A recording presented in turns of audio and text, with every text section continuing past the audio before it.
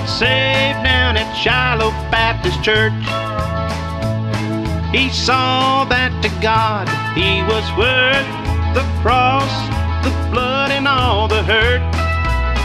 Yes, he was saved down at Shiloh Baptist Church. He wasn't a bad sort of man, but his need for salvation he didn't understand. He did right by his family and a good neighbor too, but at Shiloh he found being good just wouldn't do. He got saved down at Shiloh Baptist Church. He saw that to God he was worth the cross, the blood, and all the hurt. Yes, he was saved down at Shiloh Baptist Church.